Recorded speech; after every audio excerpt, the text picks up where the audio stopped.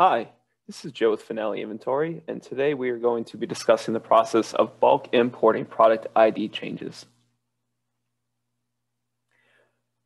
So as we look in the Finale application, you can see that there are 4 products in my view here at the moment. These are the 4 products for which I will be looking to update the product ID as it currently exists within Finale here.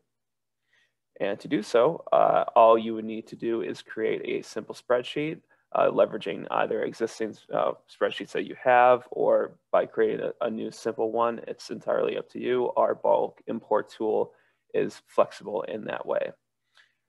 So essentially all you would need to do to execute this operation is have 2 columns though, one for the current or old product ID and one for the new product ID in which you intend to change the old or current product ID to. So we can navigate back to Finale, and to get to the proper import screen, you can either go to the import button here and select import products from spreadsheets, or you can leverage our global header and go to import products. Either way, this will take you to the same screen here. And by selecting the data in your spreadsheet and going back to Finale and clicking in the paste here box and pasting it, data will be accepted by Finale and summarized up top. You will be prompted to assign any columns down below that maybe were not named in the same manner in which they are supported within Finale.